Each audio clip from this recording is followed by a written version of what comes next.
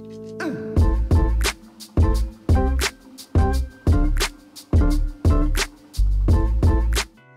back to the boat restoration series where I'm converting a 1940 seaplane tender into an off-grid liveaboard. So I started back by cleaning out the bilge in the wheelhouse cabin, removing any dirt and grime that had built up between the ribs.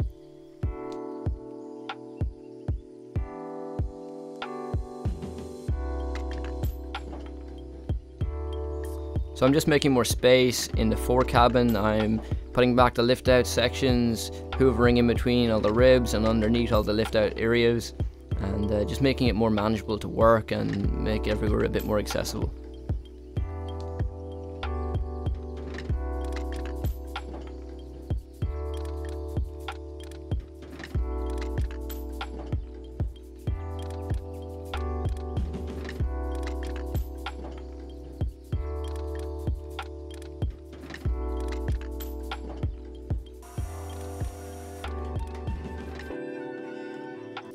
So unfortunately the windows started leaking again. You know, about a year ago I resealed these windows. I can't understand what has gone wrong here.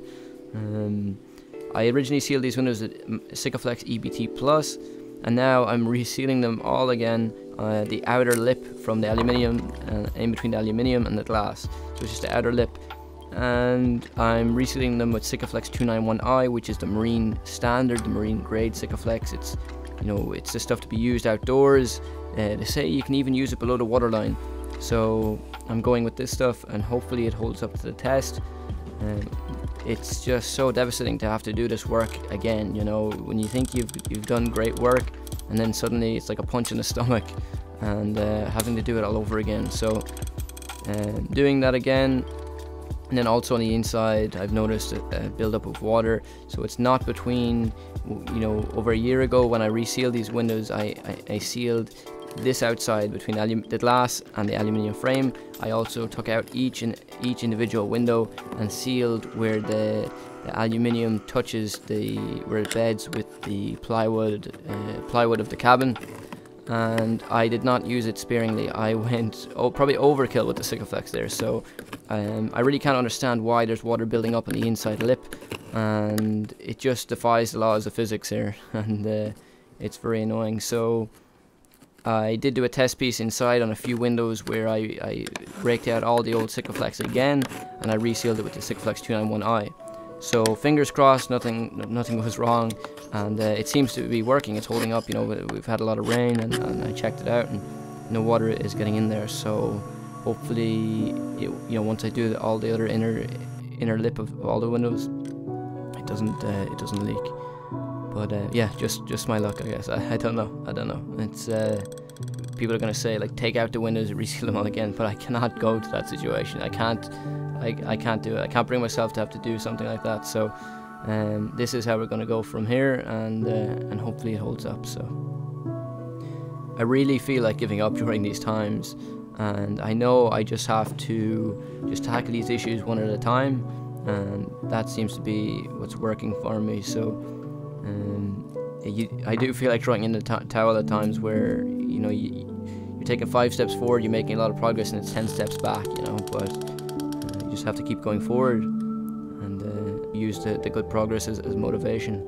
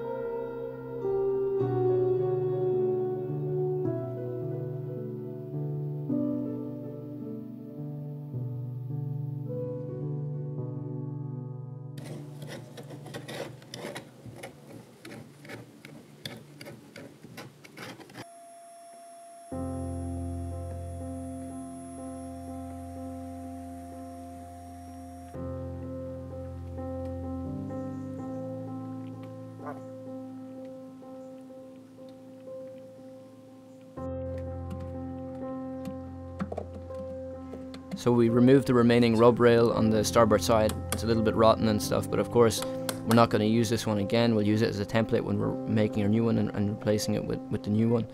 We're probably going to go with pine for this. It's pine that was used on the old one, and look how long it's lasted. So again, we'll go with pine, and seeing as it's readily available, we'll get that, and that should do the job nicely. Of course, it can't be done in one length, and we'll have to do it in a few different lengths and scarf them in and do a scarf join, and then maybe we might have to even curve it for the bow. To take that curve at the bow, we most likely will have to steam bend it, seeing as it's quite a thick piece of timber, but that shouldn't be an issue. And as soon as the rub rail goes back in place, that will control all the leaks. It'll prevent any further rainwater from getting into the double diagonal mahogany and working its way into the bilge. So that will stop the last of the leaks, and we'll assess the gunnel, or we'll put in plenty of wood hardener. Of course, we can't go at the gunnel because that would be a serious job. That would, you'd have to take up the deck, and we're just not going there. So that'll be further down the line. More hands-on restoration comes down when it comes down to that. But for now, to seal it,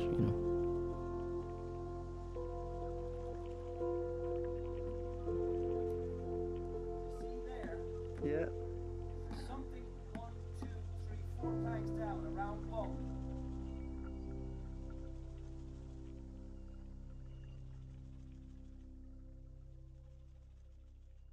So here on the starboard side of the stern, we're working on replacing the double diagonal mahogany planking, and of course we're not going to go with double diagonal planking here. We're going to go with plywood. We're going to go up 2 different mil thicknesses of ply to make back up to the 15 mil of the mahogany planking. And the reason for this as well is to just speed up the process now, to get the boat sealed up, and also that it will help take the shape of the hull, or take the shape of the stern in different places as well. For the same work up the bow, we're going to use the same thing for the hull up the bow. 2 different mils of ply, and it'll help bend it a lot easier. It'll take the shape easy, and even with getting one sheet in up against those oak frames, it is so strong. And just goes to show you the integrity and structural integrity of this boat, and the design of it is incredible. To use such thin planking and for it to be so strong.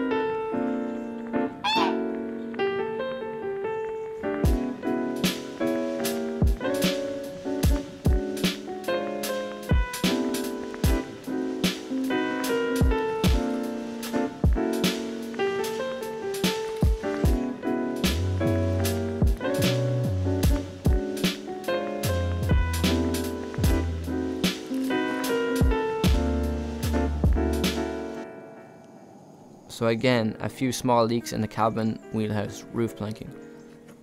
After all the work I've done, I can't understand it, you know. I did find a few of them, two of them, and I made sure to scrape any Sikaflex again and put resin into that spacing, and that has sealed those. So there is 2 left, and from what I can see is that it looks to be getting in where the cabin roof planks join. They join on a butt joint. So if they've joined a butt joint, it looks like an afterthought. So I assume, you know, prior owners of the boat, the people that owned the boat before, had done some work to this. Maybe they'd remodeled the cabin. It looks to be where these are butt jointed. There's 2 cross supports underneath these planks on the inside, and that would explain it. You know, why wouldn't it run them in full planks? You know, so maybe the cabin was shorter before, and then they did an extension to make it longer. Normally, you most likely do a scarf joint here, and that would be much better, because, you know, obviously the integrity of just doing a butt joint it's not going to be strong, and it's going to have its pitfalls. So, and that's such a small spacing. There's such a small gap there to actually work Sikaflex into, or some sort of sealant. So of course it's going to let up over time, and I just have to figure out exactly where that leak is, where those 2 leaks are, and get them sealed. I can't rely 100% on just using varnish, 2 layers of varnish now. I have to actually find the source and seal it.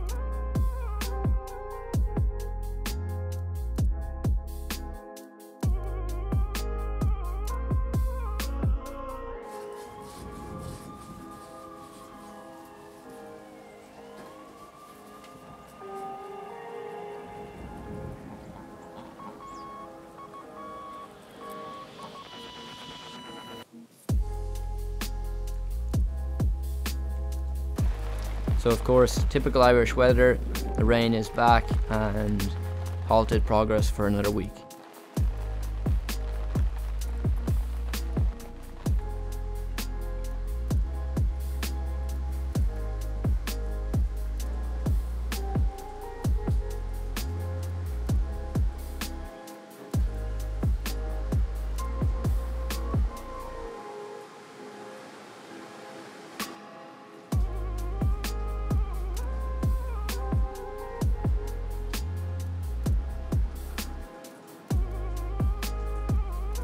So I'm preparing the cabin plywood to follow up with a top coat, but first I have to scrape off any old paint from the undercoat and that's loose or it's flaked, and then of course I'm following up with sanding it down with a heavier grit sandpaper and then a finer sandpaper after. I didn't film that part, but so then it's gradual, then following up with 2 coats of undercoat on top of that. So you're building back up that ridge line, basically that ridge, you know, where there's a hard edge, and you're building it back up so it's ready to take the top coat, and then after that it's invisible, you won't see it. I also tinned down the layers of undercoat. I made sure to tin them down with about a capful of tinners, paint tinners, and that made sure it was easier to work, but also that it soaked into the timber, and it would just give it that bit more extra strength or protection for the plywood.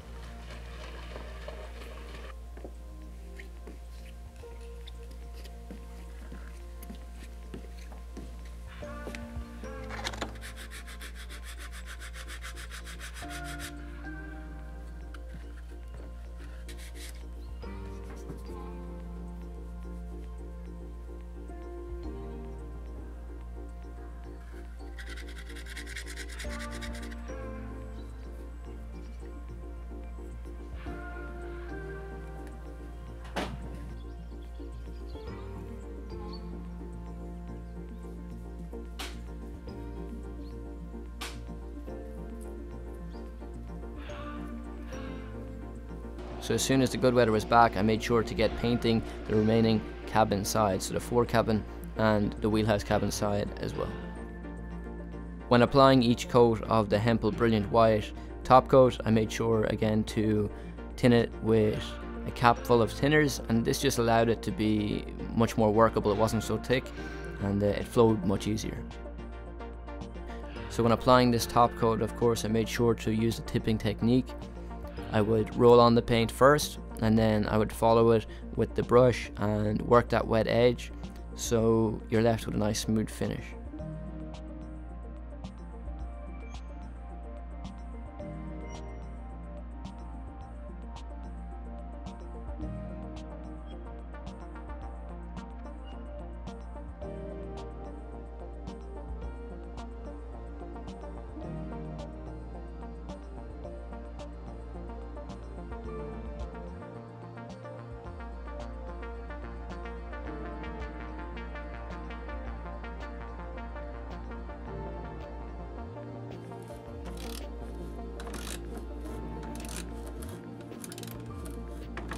My father is removing the inside steel plate of the lifting eye, and of course as soon as we get the plywood laminated up and in place, we will put the lifting eye back in place. Of course this won't be used for the purpose of lifting the boat again.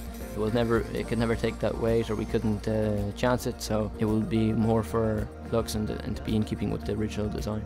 So where the plywood will meet the double diagonal mahogany, we made sure to get plenty of chopped matte fiberglass in there, and it will allow the plywood to bed with it nicely. It'll be a nice secure fit, it'll be strong, and it'll also prevent any water from getting in there. So this is just the first layer of ply in place. Again, there's 2 sheets here, but it'll be followed up with another. Each sheet of ply will get another sheet on top of that, so it's just incredible how strong this is already, just with all those brass flathead screws in place into those oak frames. It's incredible just how strong this is, the actual structure, and for such a thin sheet of ply, it is pretty amazing. So as the day was nearing an end and it was starting to get dark, we got hit with the rain, but luckily enough we got it done in time. We got a layer of plastic over it afterwards to make sure it was protected, and we'd expected a lot of rain to happen that night. We're in it for the long run now, for like another week of rain. Hopefully it won't last as long as they say, and we'll get back working on it again, get the next sheet in place. So guys, thank you for watching. I hope you enjoyed the episode. Once again, thank you for your continued support. Make sure to subscribe if you haven't subscribed already, and click that notification icon so you get notified every time I upload a new episode. I'll try my best to get them out more frequently. And in the next episode, we're going to start working up towards the bow, get the plywood in that hole, get that sealed up, and also get the rub rail over the gunnel. That's what's in store for the next episode. As always guys, stay productive and have fun creating.